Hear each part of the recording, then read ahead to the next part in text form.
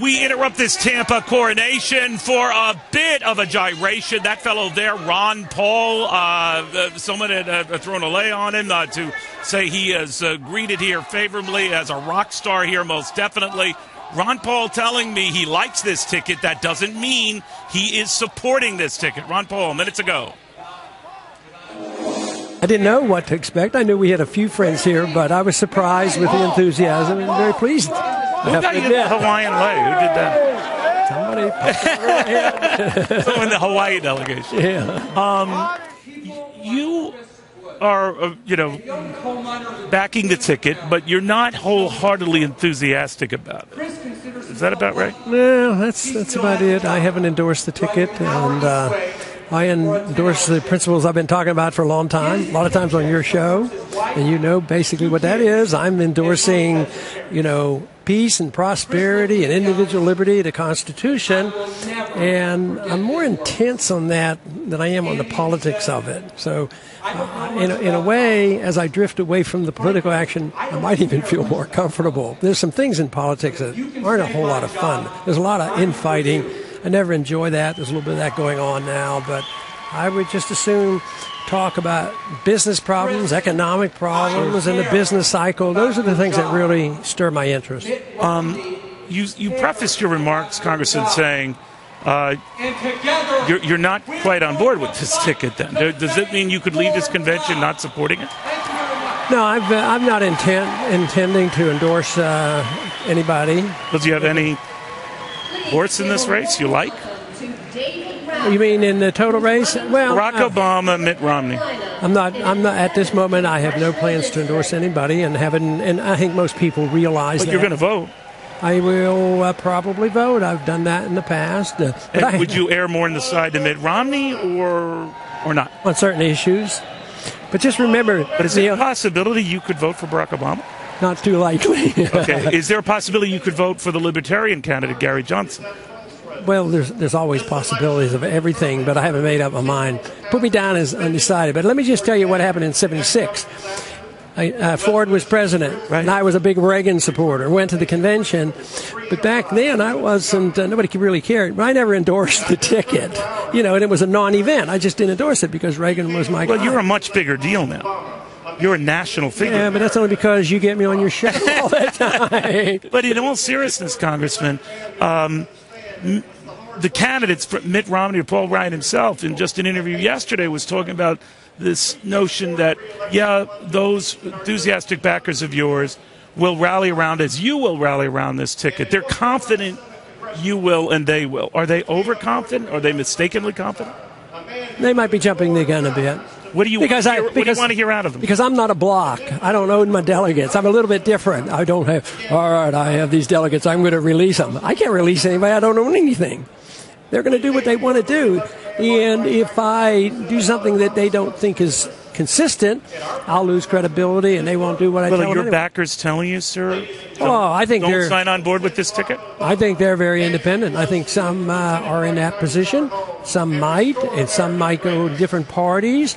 But they're individuals. And when they ask me what to do, I said, do what you want to do. I don't see this as I see what I do as more of an intellectual movement, and we talk about revolution because we need a revolutionary change in our ideas. We just can't go along with the status quo. And when you come down to monetary policy and foreign policy and spending and debt, the tradition, the Republicans and Democrats haven't had a whole lot of difference. In fact, your criticism of Paul Ryan when he was picked was not that he cuts too much, but that he doesn't cut nearly enough. Yeah, matter of fact, you interviewed me on the day we voted. And your point is well taken because over 10 years, even with the Ryan plan, that does shave $5 trillion off spending over 10 years, but we still have more spending than we do this year. Yeah, but it was 30 years to get to a balanced budget. So, and you argued that's way too long. Oh, way too long. And there were no cuts. It was, the one point that I try to talk about is baseline budgeting. And that should appeal to logic. Why should you have a baseline that's going up steadily, and anything you cut from the baseline is a cut? So they get nearly hysterical if you increase a $100 billion budget to 150. In other words, curb the growth. Yeah. That's not cutting.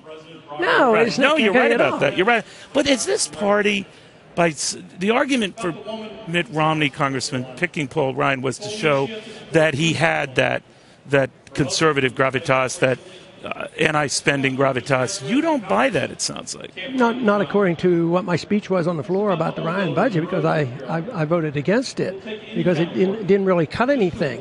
But the Democrats fall into the trap. The Democrats become the group that solidifies his reputation by saying, "Oh my Lord, look at what this Ryan does. The Ryan is slashing the budget." Conservatives say, "Hey, that's our guy."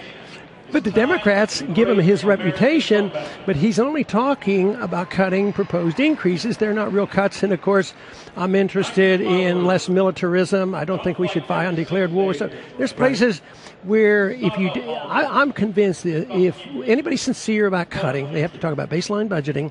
They have to be willing to cut domestic and foreign expenditures. Otherwise, they don't think this is very serious. And that I believe it's very serious, because I believe that we're going to get into a much worse crisis than we had in 2008.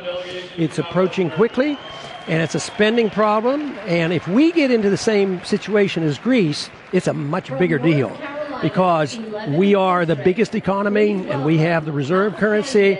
That's what we should be talking about. But because they don't do this cutting and they're not serious, they either don't understand or they're just willing to delay it, or figuring, I can't win if I actually cut something.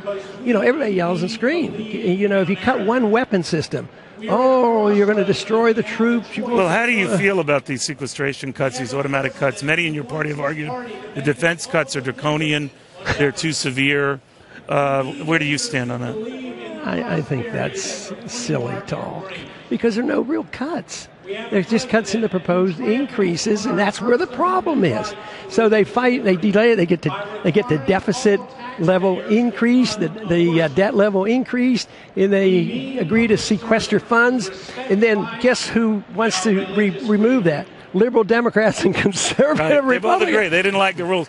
Do you think we have this debt clock running in here, Congress? And I think that is, in all reality, a difference to you and the issue that you've made it. But, $16 trillion is a lot of money. And do you think we'll ever get that paid off? Oh, absolutely not. There's not a prayer. Governments never pay off the debt, but they liquidate the debt. You don't pay it off. You don't earn it. Like if you and I get into trouble. But is there a way to boom your way out of it? Can you grow your way out of it? No, not at this level. The Romney ticket believes with tax cuts and the like, you can boom your way out. But you can inflate your way out of it, destroy the value of the currency. If we owe $16 trillion, if you destroy 50% price inflation, your dollar lost 50%, you only owe $1 trillion. Could you imagine if interest rates were higher, how much that debt would be? And interest rates will go higher, right. And they're destined to go higher. Otherwise, we don't ever have to go to work again, because we issue the reserve currency of the world. They're still selling us stuff, and they still, when there's a little shake in market, people still go to our treasury bills. That can't last forever. No, it can't last forever. Finally, your thought here at this convention, where whatever the agreements or disagreements, there's a lot of people who think the world of you here, but you don't have a huge speaking role here. And I'm wondering whether they're kind of soft pedaling you. I don't know what you call it. No, I don't have a. It's not that I don't have a huge speaking role. I don't have a speaking role, but they're anxious. I think they're really anxious. Well, they to count have the our stuff voters. you do off-site. That's what you're doing off-site. But you don't feel you don't feel you've been treated well by the Romney campaign?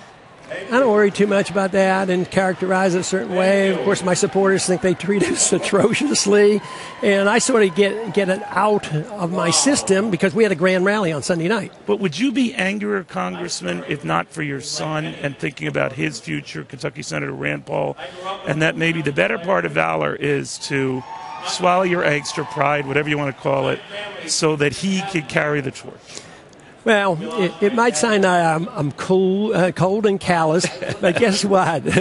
About the time he was 16, I sort of turned him loose. And away he went. And he's on his own. So I can't bestow anything on him, and he's doing a pretty good job, and he will not do things just as I have done it, and he has a pretty good reputation already, so there will be disagreements on strategies, so I think that's pretty normal and understood. You know, Congressman, as the business nerd at Fox, what I've always appreciated about you covering your speeches and your primaries and caucuses, you're the only guy on the planet who could talk about the Federal Reserve and money supply and velocity of currencies and get standing ovations from young people. I love it. If I could do that, my ratings would be like Jay Leno's. I'll tell you what I enjoyed on the write-ups on the rally we had the other night is they talked just about what you said, and he said, what is amazing about Ron Paul, he did this talk for an hour and 15 minutes. I can't believe anybody would sit and listen to that. But they said he never mentioned the president's name or Romney's name once. That's right.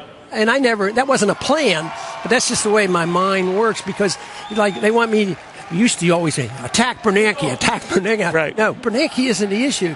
It is the issue of fiat money and the monetary policy. Well, maybe your next career is beckoning, a financial anchor at Fox. Well, I thought you were going to send me to the Fed.